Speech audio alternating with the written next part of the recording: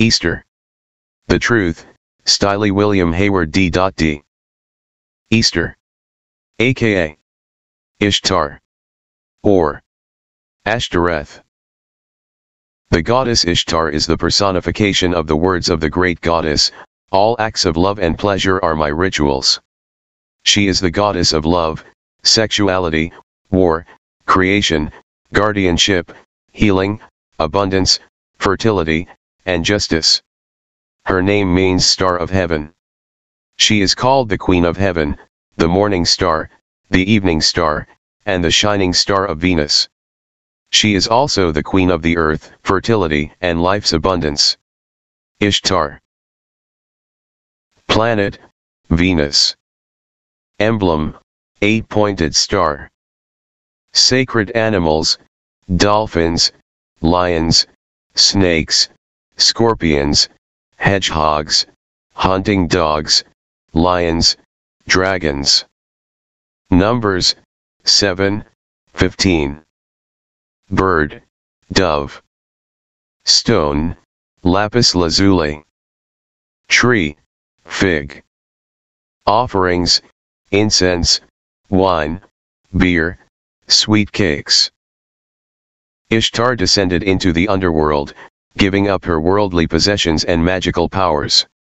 Ishtar's beloved husband, Tammuz, died when they were both very young. After a time, Ishtar fell in love with the great king of Gilgamesh, who rejected her. Ishtar decided to descend to the underworld to be with Tammuz, so dressed in her finest garments, jewelry, and crown, Ishtar entered the cave that leads into the underworld. The underworld was surrounded by 7 walls, each with its own gate that had to be passed to get to the dark place where the dead resided. She entered the underworld powerless and naked. Her old life and love for Tammuz were forgotten, and she was coated in feathers and dust. Ishtar was completely in the dark because the world's light had gone out. Life on earth began to change as soon as Ishtar entered the underworld. The gods were sad since love and desire, birdsong, animal procreation, and love-making between spouses and wives had all ended. Ea, the great god, created a courageous creature and sent it to the underworld to save Ishtar. The goddess was brought back to earth, and she was even more powerful than before. To honor Ishtar, give her offerings of food and drink, make love, sing joyful songs and surround yourself with beauty. If you have moon or star jewelry, wear it in honor of Ishtar. Wear your loveliest clothes, apply makeup and perfume to align yourself with the goddess. The Assyro-Babylonian goddess of sex, war, and political authority, and possibly Mesopotamia's most powerful mother goddess. She is known as the Queen of Heaven. Inanna and then Ishtar had temples in all of the great cities: Eanna, House of An, in Uruk, Emak, Big House, in Babylon, and Emashmash, House of Offerings, in Nineveh. Temple prostitutes of both genders served her. Arabian equivalent. Atarsumain, Manat. Egyptian equivalent. Anat, Hathor, Isis. Greco-Egyptian equivalent. Philopanix. Greek equivalent. Aphrodite, Philopanix, Athena. Hindu equivalent. Durga. Israelite equivalent. Astaroth, Aster, Bilqis, Mikeda. Mesopotamian equivalent. Inanna, Lilith, same person. Norse equivalent. Phrygia. Phoenician equivalent. Ashtart, Astarte, Anat. Roman equivalent. Venus, Minerva. What exactly does the phrase Easter imply? It's not a Christian name, by the way. Its Chaldean ancestors are inscribed on its forehead. Easter is simply Astarte, one of Beltis' titles as the Queen of Heaven, whose name, as pronounced by the people of Nineveh, was clearly identical to the one now in use in this country. Ishtar is the name found on Assyrian monuments by Layard. The Druids, or priests of the groves, were among the first to bring the religion of Baal and Astarte to Britain. If Baal was worshipped in this manner in Britain, it is not difficult to believe that his consort, Astarte, was also adored by our forefathers, and that the religious solemnities of April, as now practiced, are known as Easter, that month having been known among our pagan forefathers as Easter Month.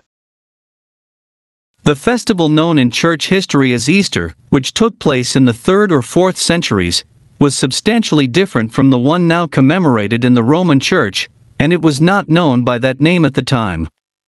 It was known as Pasch, or the Passover, and while it was not an apostolic institution, it was commemorated by many professing Christians as early as the 1st century in celebration of Christ's death and resurrection. That feast was originally timed to coincide with the Jewish Passover, when Christ was crucified, a date that was thought to be the 23rd of March in Tertullian's day, near the end of the 2nd century. There was no Lent preceding that event, and it was not idolatrous. The observance of the 40 days had no existence, so long as the perfection of that early church remained inviolate, wrote Cassianus, a monk of Marseilles, in the 5th century, contrasting the ancient church with the church of his day. Easter has a long and illustrious history. The Babylonian character of the feast is adequately confirmed by the popular observances that still mark the date of its commemoration. The Chaldean rites included hot cross buns on Good Friday and dyed eggs on Pasch, or Easter Sunday, exactly as they do still. As early as the days of Cecrops, the founder of Athens, that is, 1,500 years before the Christian era, the buns, known by that similar name, were utilized in the worship of the Queen of Heaven, the goddess Easter. One species of sacred bread, says Bryant, which used to be offered to the gods, was of great antiquity and called baun. Diogenes Laertius, speaking of this offering being made by Empedocles, describes the chief ingredients of which it was composed, saying, he offered one of the sacred cakes called baun, which was made of fine flour and honey. The prophet Jeremiah takes notice of this kind of offering when he says, the children gather wood, the fathers kindle the fire, and the women knead their dough, to make cakes to the Queen of Heaven. Hot cross buns are no longer provided but eaten at the Astarte festival, leaving no mystery as to where they come from. The Pasch eggs have a similar origin story. As the sacred insignia of their order, the ancient Druids wore an egg. One aspect of the nocturnal ceremonial of the Dionysiaca, or Mysteries of Bacchus, as celebrated in Athens, was the consecration of an egg. The ordinary eggs of the Hindu stories are described as being golden in color. The Japanese believe that their precious egg was courageous. Dyed or painted eggs are employed in sacred ceremonies in China at this hour, just as they are in this country.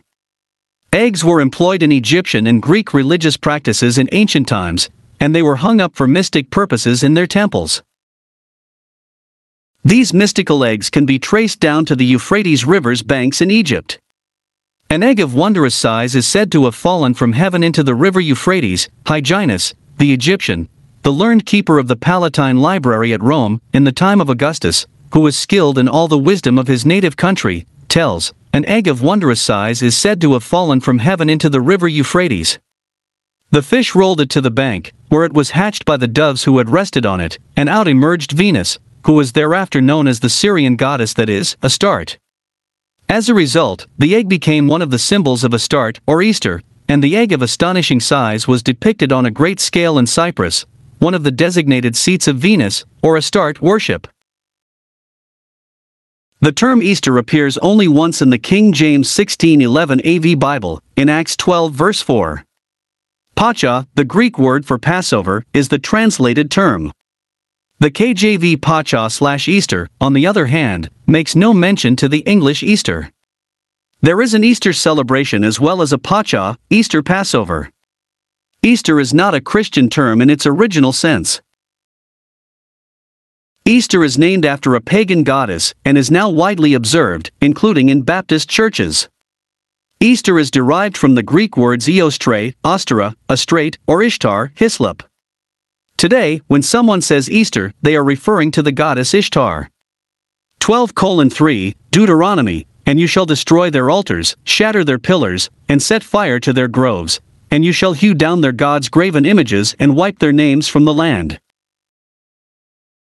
Non-Christian religions and cults are at the center of many of the joyous holiday rituals found in many churches around the world today. The egg was a revered emblem of the Babylonians and was not associated with Christianity. The goddess Astarte was birthed from an egg that fell from the skies, and the egg became the emblem of Astarte, or the Baptist use of the word Easter for the Babylonians. The egg was a common emblem of fertility and restoration in pre-modern and pre-Christian cultures. Eggs were seen as a symbol of springtime rebirth by European pagans, a name used to refer to those who practiced a range of non-Christian faiths.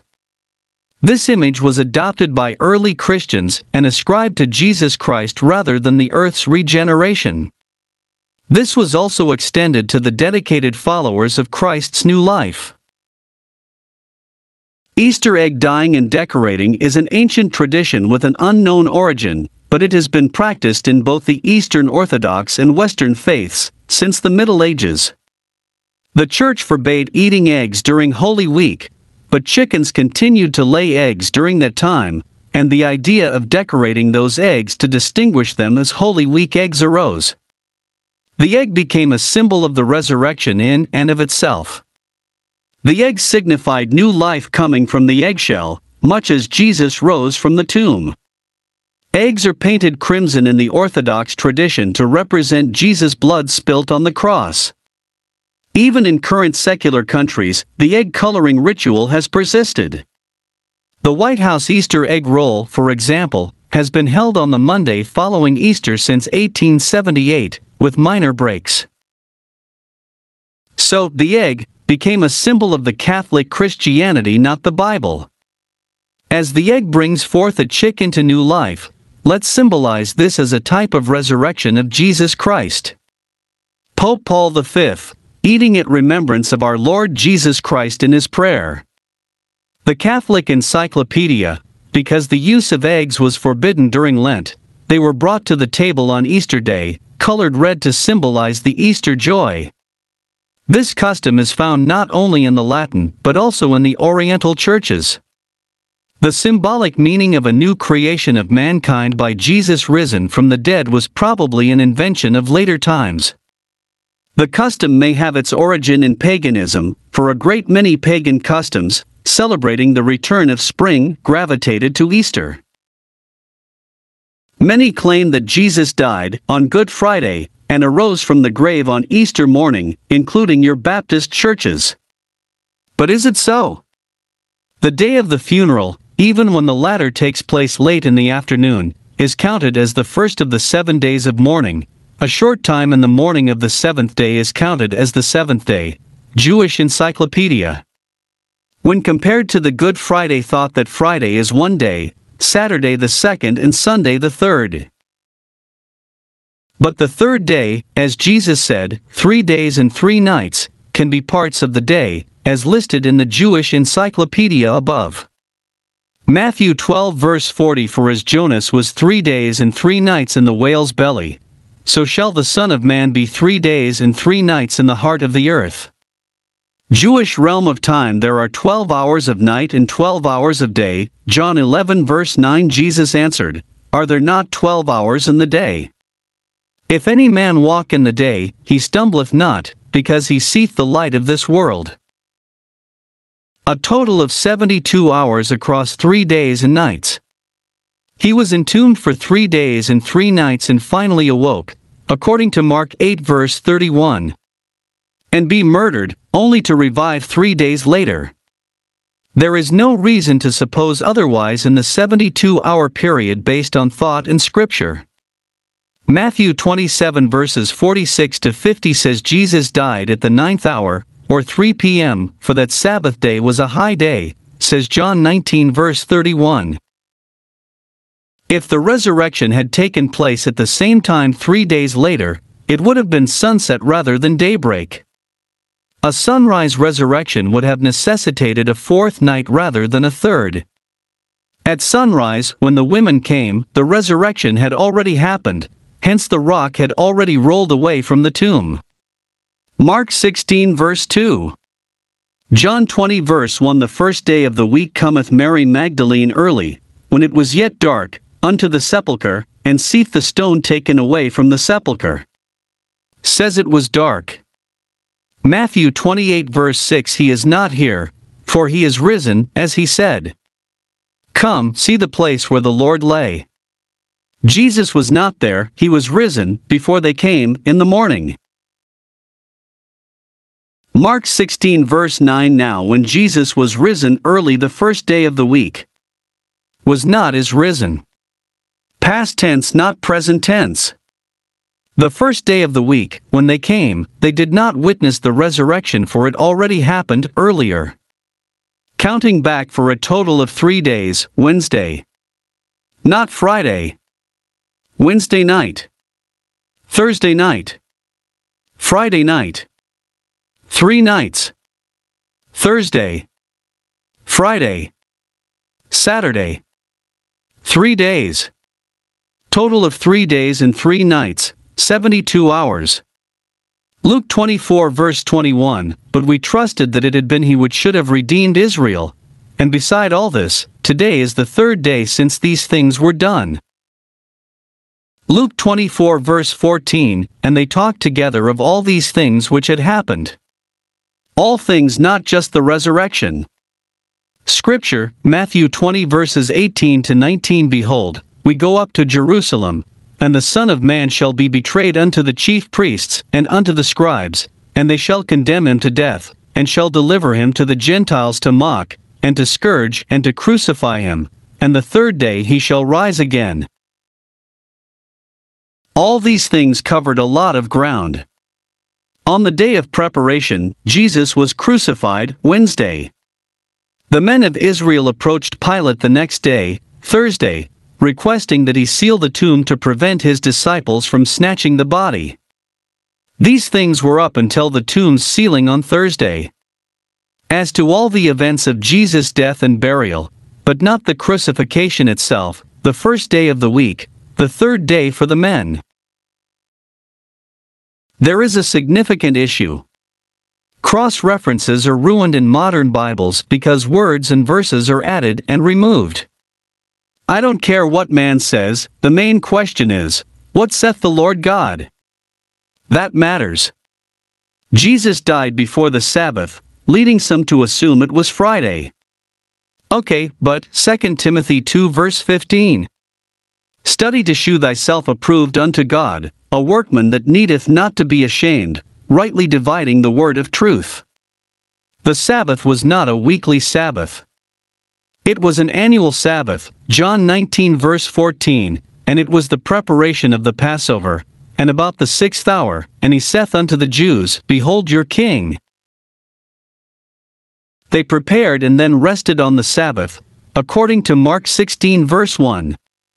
Luke 23 verse 56 states that they prepared, and then rested on the Sabbath. In a single week to Sabbaths. Unless you're a Catholic or a poor, naive Baptist, the basic concepts of college and university algebra and arithmetic indicate that no one can get 3 days and 3 nights, 72 hours, from Friday to Sunday. John 19 verse 31, The Jews therefore, because it was the preparation, that the bodies should not remain upon the cross on the Sabbath day, for that Sabbath day was an high day, besought Pilate that their legs might be broken, and that they might be taken away. This high day, or Sabbath, might have fallen on any day of the week, but it fell on Thursday for Jesus' death. Jesus was crucified and buried on Wednesday, the day of preparation. The next day was the Sabbath of the high day, Thursday. Then, the day before the weekly Sabbath, on Friday, Saturday, the 2 Sabbaths that week explains how Jesus died before the Sabbath and to be resurrected after the Sabbath. Fulfilling the 3 days and 3 nights, 72 hours.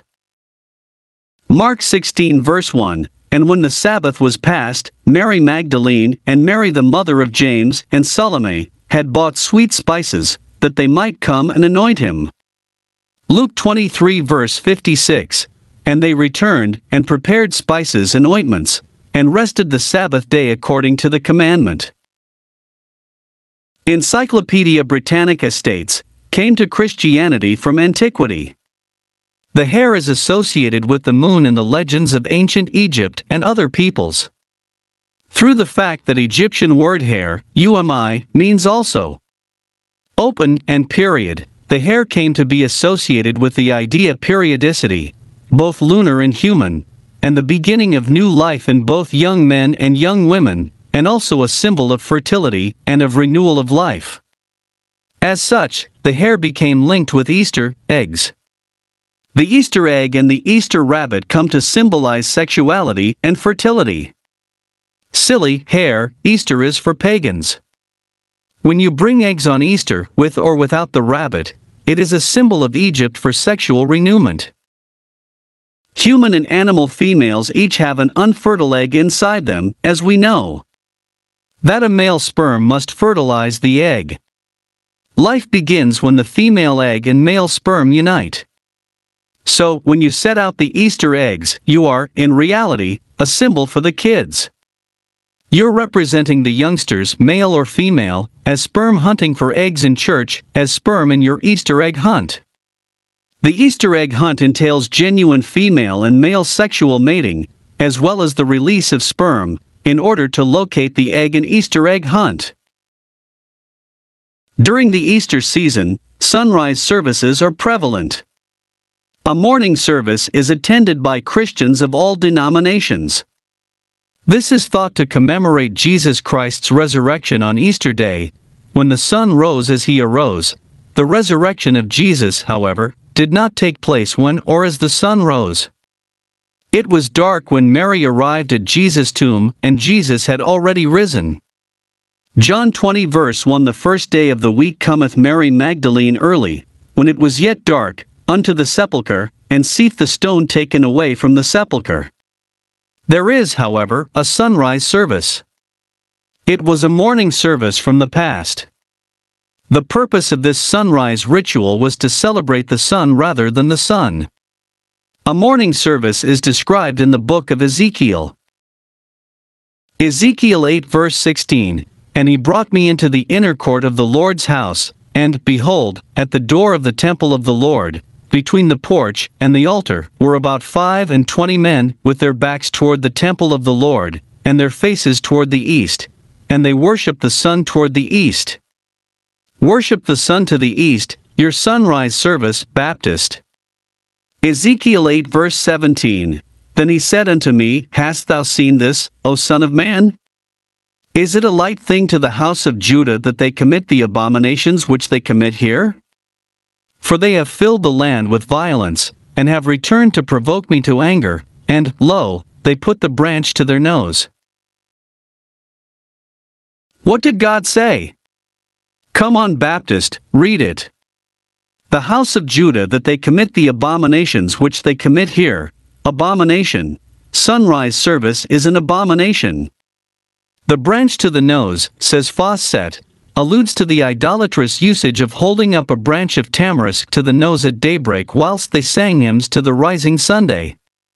To Baal or Baal, the sun god of fire, the prophets that Elijah challenged. That they began their service to Baal or Baal, at the morning, sunrise, to the east. 1 Kings 18 verse 26. And they took the bullock which was given them, and they dressed it, and called on the name of Baal or Baal, from morning even until noon, saying, O Baal or Baal, hear us. But there was no voice, nor any that answered. And they leaped upon the altar which was made. In the dawn, in the morning, when their Baal or Baal arose in the east. Who else besides the Baptist and Catholics and look east? The Egyptian Sphinx faces east. In Japan, facing east are prayers from Mount Fujiyama. Shinto pilgrims climb the mountains facing east to pray, chanting to the sun rising. Pagan Mithraists of Rome reverence the sun god at dawn to the east. The spring goddess. From where Easter arose. Easter is associated with the rising sun. Easter, the rising sun god, Baal or Baal, never Jesus Christ. Tammuz. According to tradition, he died and descended into the underworld. but not Ishtar's wailing mother, Easter. He was resurrected in a mysterious way. Tammuz's resurrection became an annual event in the spring, thanks to his mother's grief. This ensured the fertility of males and the success of the harvests. The pagans wept over Tammuz, their dead deity who had come back to life, on a national scale. Their goddess's blessings were renewed as a result of this festival. They had a savior when the crops began to grow. He arose from the depths of the underworld to usher in the season of spring. Sorry to say, Israel adopted this pagan festival. Ezekiel 8 verse 14 Then he brought me to the door of the gate of the Lord's house which was toward the north, and, behold, there sat women weeping for Tammuz. The King James 16:11 AV Bible. Tammuz is a real god. Jesus Christ was resurrected from the dead, according to Christians. By his resurrection, he did not usher in spring, close winter, or even spawn crop growth. His resurrection demonstrated God's power and the gospel's sealing of Christian faith. Because the resurrection occurred in the spring, the church began to include pagan springtime rituals in the 4th century. Encyclopaedia Britannica. Christianity, incorporated in its celebration of the great Christian feast day many of the heathen rites and customs of the spring festival. Silver Ravenwolf Fairy Tales of the World Encyclopedia of Spirits Judica Illes. The Two Babylons Alexander Hislop. Copyright 2022 Encyclopaedia Britannica Incorporated. Jewish Encyclopedia. Ibid Vol 11 pg 390. The Catholic Encyclopedia. Man and His God, Smith. Egypt Belief, Bonwick.